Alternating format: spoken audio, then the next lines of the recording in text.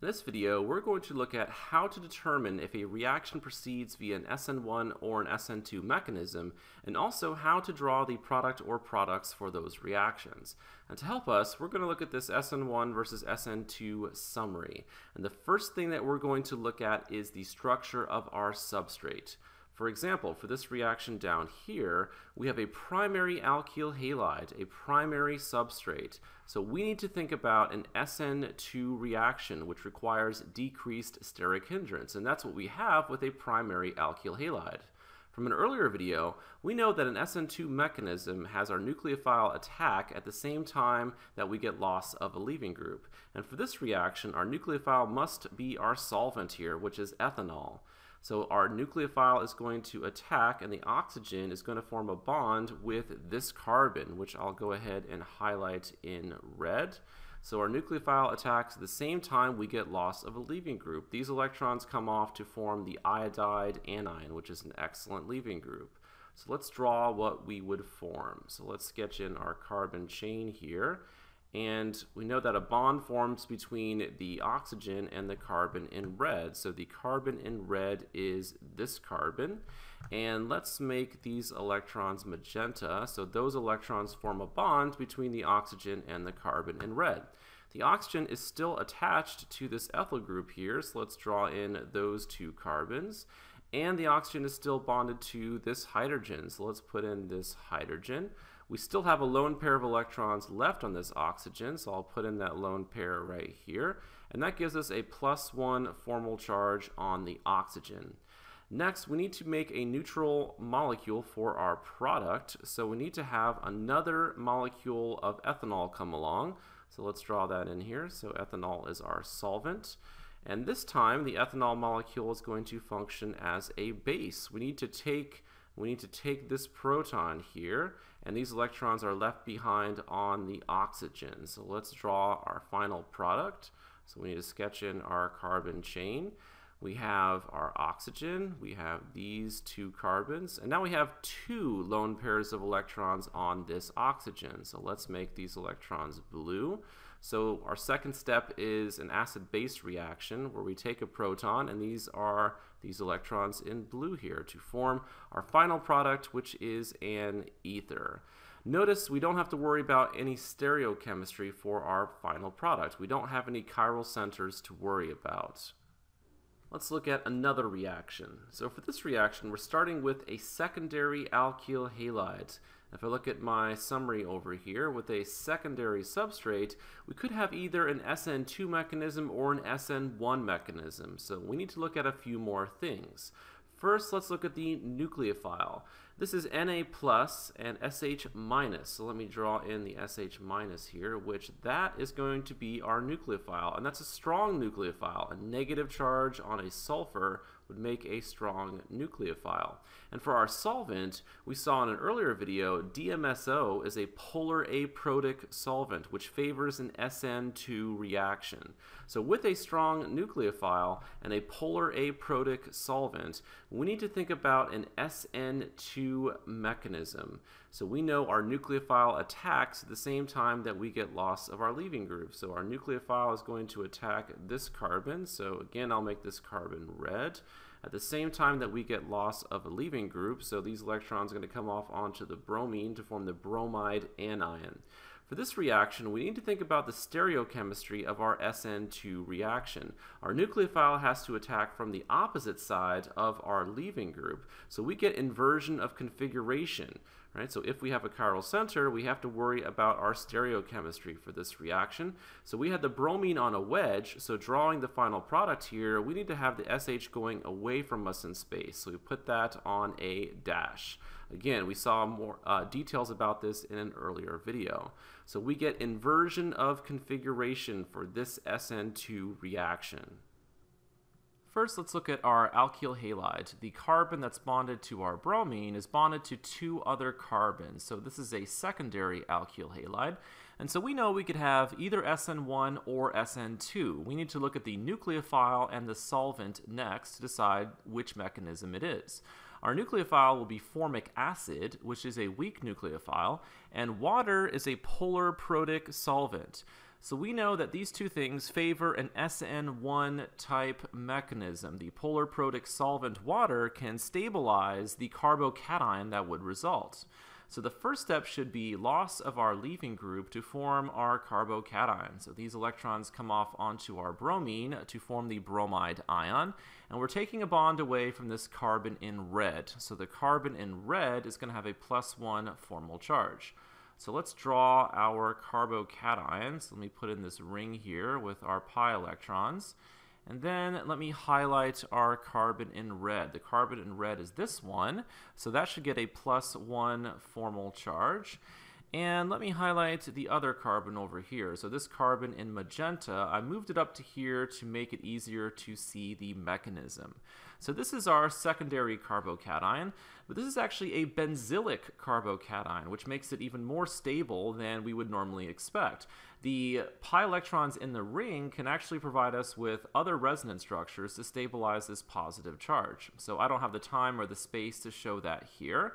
But we have our secondary benzylic carbocation, which will be our electrophile. And our next step is to have our nucleophile attack our electrophile. And our nucleophile is formic acid here. And we have two oxygens in formic acid, and one of them is more nucleophilic than the other. So it turns out that this carbonyl oxygen is more nucleophilic than this oxygen down here. And we'll go into more detail in a couple of minutes. But for right now, let's show our nucleophile attacking our electrophile. So a lone pair of electrons on our oxygen are going to form a bond with this carbon in red. So let's draw the result of our nucleophilic attack. We have our benzene ring, so I'll draw that in here. And our carbon in red is this one. And let's highlight the electrons on our oxygen. So this lone pair of electrons in blue forms a bond with our carbon in red. So now let's draw in our oxygen. Our oxygen still has a lone pair of electrons on it, and our oxygen is double bonded to a carbon, which is bonded to a hydrogen, and on the right we have our oxygen and a hydrogen. Now we have a +1 formal charge on our oxygen. So this oxygen has a +1 formal charge. And this product is resonance stabilized. So we can move in a lone pair of electrons here and push these electrons off onto our oxygen. And let's go ahead and show the result of that. So we'll put in our resonance brackets here and our resonance arrow. So we have our benzene ring. So let's draw that in. And we have our carbons. We have a bond to this oxygen, and I'll draw on that lone pair of electrons on that top oxygen here. Should only be one bond now to this carbon. I'll put in my hydrogen, and now actually we have a double bond over here. So let me draw everything in, and let me show the movement of electrons. So first, let's start with these electrons, which I will make magenta. Those electrons moved into here to form a double bond. And then let's highlight these electrons here in red. So these electrons came off onto our oxygen right here. And now we have a +1 formal charge on this oxygen. So the product of nucleophilic attack by the carbonyl oxygen is resonance stabilized. And then to go to our product, just think about a base coming along, something like water, and we could take this proton, and then these electrons would be left behind. These electrons would be left behind on that oxygen. So let's draw in our product. We would have a benzene ring. So here's our benzene ring. We would have an oxygen here, and then we would have our carbonyl, and then our hydrogen. So this oxygen has two lone pairs of electrons, and so does this one. So we could highlight some of those electrons. Let me make them green. So these electrons in green here came off onto this oxygen, and that gives us our product.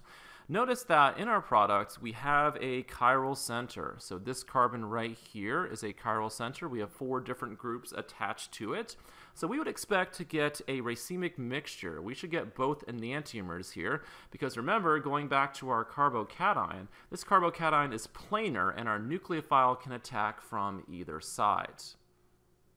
If you're wondering why this oxygen is not as nucleophilic as the carbonyl oxygen, let's show the result of what would happen if this oxygen attacked our positively charged carbon. So let me draw in our benzene ring. So let's sketch that in. And we would form a bond between the oxygen and, let me highlight our carbon, which I made red below. So this is our carbon in red, and I'm going to show this lone pair of electrons forming a bond with that carbon. So that's bonded to this oxygen, and the oxygen is bonded to our carbonyl, which is bonded to our hydrogen. And our oxygen still has a hydrogen on it and a lone pair of electrons. So there's still a hydrogen on it, and there's still a lone pair of electrons, which gives this oxygen a +1 formal charge. Notice this positively charged oxygen is right next to this carbonyl carbon, and we know that this carbonyl carbon is partially positive because this carbonyl oxygen withdraws electron density from it. So you have a positively charged oxygen next to a partially positively charged carbon, and we know that like charges repel. So having these two positive charges next to each other would destabilize this structure. And so that's the reason why this oxygen is not the nucleophile. The carbonyl oxygen is. Let's look at one final example. So for this alkyl halide, this is a tertiary alkyl halide. And a tertiary substrate means, think about an Sn1 mechanism. So our first step here would be loss of a leaving group. These electrons come off to form the iodide anion, and we're taking a bond away from this carbon in red to form a carbocation. So let's get some more room. Let's go down here, and let's draw our carbocation. So we have a 6-membered ring. So let me draw in our 6-membered ring here. And our carbon in red is this carbon. So that carbon gets a +1 formal charge. So we have a tertiary carbocation, which is relatively stable for a carbocation. And in our next step, our nucleophile attacks our electrophile. And our nucleophile is our solvent, which is methanol. So our nucleophile is going to attack our electrophile. Our oxygen is going to form a bond with this carbon in red. So let's draw the result of our nucleophilic attack. So put in this ring here, move the methyl group over to make room for the oxygen. So here's that oxygen. Let's highlight the carbon in red, and let's also highlight some electrons. So these electrons in magenta form the bond between the oxygen and the carbon in red. The oxygen is still bonded to a hydrogen and a methyl group. So let's put those in. So here is our hydrogen, and here is our methyl group. We still have a lone pair of electrons on the oxygen, so let's put in that lone pair of electrons, and that gives the oxygen a +1 formal charge. To get to our product, we need a neutral product, so another molecule of methanol comes along, but this time, instead of acting like a nucleophile, it's going to act as a base and take off that proton. So here is our molecule of methanol, and we're going to take this proton and leave these electrons behind on the oxygen. So let's draw in our final product up here. So here is our ring, and let's move up a little bit. So let's move up.